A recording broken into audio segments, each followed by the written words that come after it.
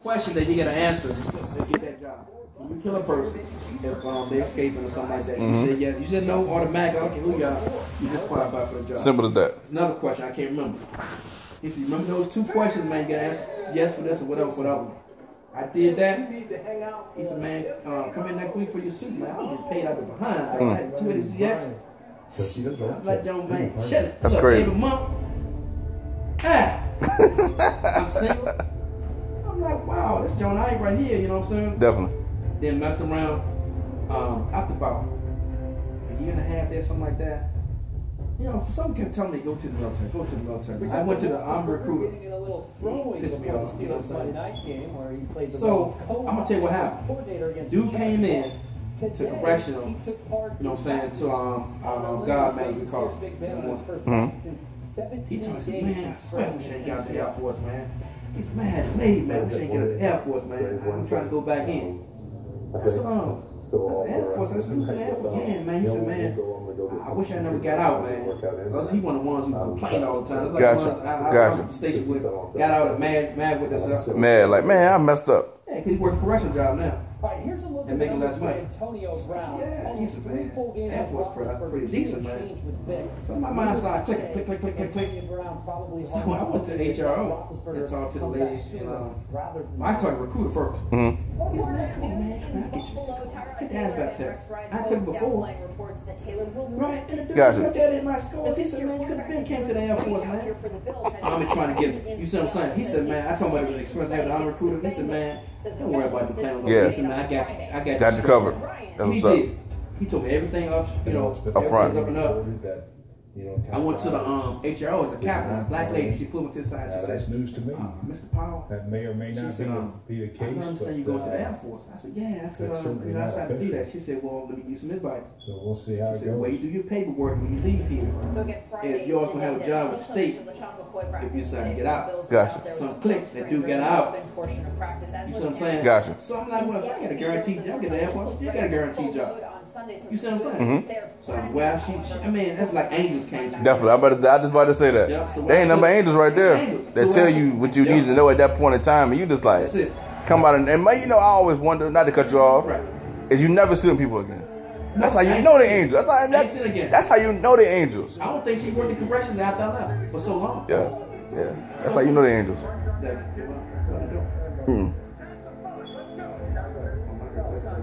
But probably my foot. I got that. Yeah, so you know what I'm saying? So I left. I to the Air Force, man. When I got out, guess what? I went back up on one. Wow. Because I guaranteed a job. When I got out, So and you I got went out. to God, you know, of course, I retired from there. And I went back through the, you know, that stuff, you know, helped me out a lot. Exactly. But I said to myself, man, you know what, man? I started from the battlefield, from here. You know what I'm saying? Now, it ain't the same economy. It's just totally different. This stuff is screwed up, man. I just be honest with you. It might not have even worked for me if I was coming up with this time and age. Yeah. To be honest with you. But back then, the job was more fluid. Gotcha. And you can kind of do stuff like that. Now you kind of want to get to something, stick with it, and then go to something you know is concrete. Definitely. You know what I'm saying? But, the two men most responsible, you know, as I say, I got to a point, man, we was running, dog. And real estate helps out a lot. It hurt us, they helped but it helped. Gotcha. Man, when your mom on a team that's found this season. Well, I'm gonna say we started. She did more than business stuff for that. We were doing real estate. That I was in the military, and we had check, man. We had money stacked up like that. That's crazy. Stacked to the ceiling. But because God was blessing us. Yeah. What SL $100,000 car. Yeah. For the CLS, $80,000 car. Wasn't about a year apart. You see what I'm saying? But the money we was making, it was no point. It was just no point in not doing it. I understand. They wanted, I ain't saying want to drop in the bucket, but really I want to drop in the bucket, though. Yeah. We was making about $20,000 a month. Collecting rent, flipping house every once in a while. My salary and the business was bringing in. Gotcha. So after everything was said and done. You see what I'm saying? I feel you. I feel you 150. White man got involved with it, and I still think a lot of black people got involved with real estate. White people ain't stupid, man. No, they knew. A lot of billionaires take my their mouth. Definitely. They don't like that, so they sunk the system. They you can see Reestablished it. They reestablished it. Yeah, I So mean, you can't have new money. rules. Yeah, That's what they did. that's what I try to tell everybody. Man, you look better at believe what it. Knuckleheads did. Better They believe crashed the it. system to reorganize and say, That's all they did. y'all poor Put different niggas different regulations on it. can't get back in this real estate game. Simple as that. So basically, it stuck us. We try to be honest, John. Hey, we had like, I'm gonna tell you, we were paying for 5 or 6 mortgages, man. Maybe more than that. Each month. So that money we had saved up. The Jane, every month we paying for SL and CLS. All of a sudden we saying ourselves, you know what? It ain't worth it. We getting too close to bread now. Yeah, it ain't worth it. Shit had kind of, went down. Yeah, man, we had stuff stacked up. Had my TSP, all that stuff. So a lot of money went out the door.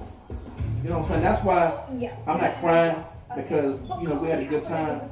But when 08 hit, it stuck a lot of people. Millionaires went broke. Yeah, definitely. You know what I'm saying? We was lucky enough not to lose everything. Definitely. We hey, look, that's how God is, man. We moved out, it humbled us. You know what I'm saying? We can little tap dance a little bit, doing our little thing, man. Yeah. Probably going to church as much as we should have. Just like now, we get back in the church, we get more into the word and dedicated again. Gotcha. But moved out of the house. You see, we moved out. Yeah, I remember vividly. This is how God worked. But we didn't see it coming. You have no idea. When we moved back then, look. Open up another door. Our mortgage was halfway cut in half. Yeah. You see what I'm saying? Yep. God Reorganized it. redirected us. Yeah. The same house we rent became a business. Exactly. And you know what I see? Became an income business. That's what I seen. You do that whole situation. You know what I'm saying? I seen it for myself, and I said, man, that's amazing how God worked. You was in a situation where you was humble. You was humble to the point you didn't complain, you didn't talk crazy about nobody. He said, hey, you know what? Hey, might just leave the house. I'm like, y'all told me. I was like, okay, well, cool. We just gonna leave. We over there. In my mind, I'm just like, hey, well, this is just another house we gonna be at. Where our family gonna be at. I like the house. Hey, had different ideas about it. I'm like, that's awesome. And then the next day, you called me and was like, yeah, I need to come over and have me move this TV back over. We gonna keep the house. I'm like, really? Like, why? I'm like, I like it over here. And then I remember my mom was talking. She was like, well, I think I might keep the house and then turn it into another, facility. I'm like, man. And then you was breaking down to me the numbers, how the loan had worked, how the bank had worked with y'all, the lower the rate or whatever. I'm just sitting there, just like, wow. But you know what God wants right on time. Are you gonna cuss him? Exactly. Are you gonna turn his back on him because you're losing everything? Exactly. That's why a lot of times look at us, we're being blessed because we didn't turn our back. We said, you know what, we gotta work with this now. Exactly. We're working with a monster. How much we work with a monster? Monster. That's it. We can't let the monster run on top of us. And I'm not gonna go and start crying, screaming. Yeah, acting a fool and yelling at people and attitude messed up. Stuff. That's one thing people don't fail to realize. When you dead gone, it's going to somebody else. Yeah. You never own none of this world. Never really. You might pay for it, and the state said, man, is a deed. And when you die, you can't take all the stuff with you from the grave. Not at all. So you can't take it with you. Yep. It ain't really yours. You own this earth for a small time. You borrow this stuff. God give it to you so you can enjoy yourself. It's on borrowed time. Yeah. And when you close your eyes, so you go to somebody else. So either they tear it down, either state get it, either family divide or the family fight over. Simple as that. It happens every single day. Or if people say, hey, man, I got a piece of pie, I'm happy, I love y'all, we good. Definitely. You know what I'm saying? Definitely. This is how it is. Definitely. Well, mom passed away. She had insurance policy. We didn't even know she had it. Wow. But you know what she thought about it. Mm-hmm. You know what I'm saying? And we all got the same amount of money. You know what I'm saying? It wasn't nothing big, it wasn't nothing small. Gotcha. But she left for something. Exactly. You see what I'm saying? Exactly. But after just So, 3 months, you were paying over you can't take it with you, $100 a dog. month, and it keeps Enjoy what you enjoy. Scrap. Turns out, Never tell like this, to man. your contract that could cost you nearly For a person $3,000. Thinking that about is a working person, and I still don't realize it. A lot of people like to try and bring it to your attention. Nothing direct about direct. Jawan didn't act like that back in the day. He looked. I remember how Jawan used to be. He was. Jawan was always such an informative. Right. Like he was always a person that was about business. Every time we have a conversation, it would always be about some business. And I remember one time he came to the facility in this truck or whatever. He was like, "Yeah, I'm driving, man, but I don't even have a license." And I'm like, This can't be the same person. I said, you driving this car without a license. You always telling me to do the right thing and, you know, do this, do that, and the third. But when I talk to you now, you but I don't know what happened.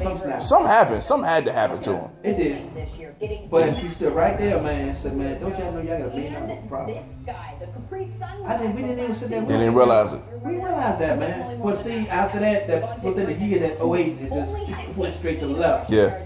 Hope came here and said, man, Could have liquidated it. he said, this house right here, that's why Dad don't visit me sometimes, whatever, because people hate. I ain't stupid. Yeah. You know what I'm saying? I feel you on that 100. Pope came here and said, man, some pro athletes don't have the house you got. You see what I'm saying? Yeah. A working class man, a lot of times people can't envision people Living like that. Definitely. Just like the Jaguar. It hurts some people, man. It shouldn't. I'm going 1, 2, or 3 cars. You see what I'm saying? Still shake my head. I don't even understand it. It's just like, But, all right, brother, you got it. You got it. I've never really sat down and realized, I probably never will because I don't want to be this way, that the stuff we have assumed over the years, a lot of times, man, you better be a millionaire until you assume this stuff. True. But with God's will and His help, it just show you right there. You really don't. Put it in your path. Yeah. You know what I'm saying? Yep. It may take 10 years. It may take 5 years. Definitely. I'm gonna tell you this. Your mama and I was on a line. We couldn't even see this. In our nose for a long time. Yeah. A long time. But God was always right there on our shoulder. Simple as that. We going this way, going that way. We work. Going this way, we done been back. We went forward. You know what I'm saying? Yeah. But when God started working your life, I'm going to tell you like this. They said He will bless you more than what you can handle. Not I can say handle, but what you ever think. Yeah. And choose to be. Overflow. Overflow is real. When we mess around and got out of the military, a lot of family members ain't having to say to it. You know, when you get a money in your pocket, motherfucker ain't trying to talk to you. I know that for a fact. Definitely. They ain't shitted on me. I can say it like that. I don't care how you look at it. I know what he did.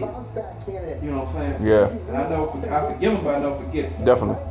But that's that year with a down year. Just like when we went out this house, with a down year from out the military. Yeah. Y'all little kids, they talk shit to me, all kind of dumb stuff. They try to demean me. Yeah. For some reason, I look at history. For some reason, always try to demean me. Definitely. Definitely. But look, that next year, Looking ahead to Thursday's battle of people can understand it. And they would ask questions of how in the world do y'all do that, man? We had a brand new house. You know what I'm saying? Doggytown. Yeah. I was out there, man, you know, when this was like the second, third house out there. I remember. In the area. I remember. We got pictures. We had a brand new 929. Yeah. Young man, pearl white. Yeah. It was nice when I get you. Definitely. I'll tell you this. When I first got that car, dog, man, when I first seen you, when I first sat in that car, hey, in on Broad Street, I called your mom, she was at work. I said, I met Dr. Frick. She said, you know that Dr. Frick? I said, it's 929. She said, 929. She said, yeah. I said, yeah. I said, we get up, we're going to take a look at it. Hey, we seen a 929. She like, she will get this shit. When I said clean the Board of Health, hey, but that same year, I'm talking about how we went through all our changes in life. That next year, brand new home, brand new car, people couldn't even realize it. Then they talk about us again. Why y'all do that? Definitely. God did that. We didn't do that. Simply to pay online. Look, You feel like you're one step we went to buy this house. Just log in. There's always a devil trying to step in. You're done. The realtor, right? I never seen realtors do stuff like that. We ain't familiar with stuff like that, right? What he tried to do was, they call it stick, and Renee explained us the business. It's called a stick man. Where he thinking that he's not gonna sell your home. He's not trying to sell your house. Gotcha. That's how crooked people are now. He ain't trying to sell your house.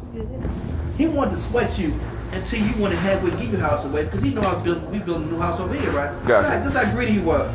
He getting percentage off his house when it's finished. So look, he wanted to sweat us where we gave the house away for cheap so he could buy it. Ain't that a dirty joke? That's crazy. But check this out. That's the older black dude that used to come in the house, right? Ralph Sampson. God bless us though. Again, we fired. We got rid of the devil. The next week, guess who came from the house? Jamaica's friends. Oh yeah. I do remember that. They walked in the house, know what they said? Remember about it. I They remember. put a contract on the house. Look. I remember this. I remember the exact day they came. Right, but check this out. When we sold the house, I'm out there cutting grass. I remember all the stuff true this day. I'm cutting grass, and Mom come out there. You gotta talk. I think Mom was there that day too. I need to talk to you. I said, what's up? She said, who was MVR? Call us. Now we had to put, I think, $10,000 down. Check this out, man. Because we sold the house, our beacon points went up, and our debt ratio, you know what I'm saying, went down. We had to save $10,000 up, dog. So we had to put it down. Oh man. Man, we tap dancing. We about to get up in Doing the this. jig. And we done saved $10,000. Hey, Oh we man. came in this joint right here with the money we have saved in our pocket. Wow. And it was kind of a setback, man, but this daggone house flooded, man. I remember. They took Me and you walked up in this thing. Should be more than that. I never forget the day. He was like, cause I never seen it. The whole time I think I was off doing something. And this was my first time. Y'all would come over and watch it, look at the house. I just was either doing something. I remember I walked in the door. Take care. You was like, oh my God. Whatever. All you seen was water coming from the lights, coming from upstairs. I'm looking like, oh no. We said the same thing. Oh God. I'm like, this is the first time I'm coming in here to water like this. We done sold the house and we got to move in this junk. Oh man, it was crazy. I never seen nothing like I ain't this. looked at the sheet yet. Oh, not yet. Oh. Yeah, not yet. Come. Yeah, we the first one. But after that,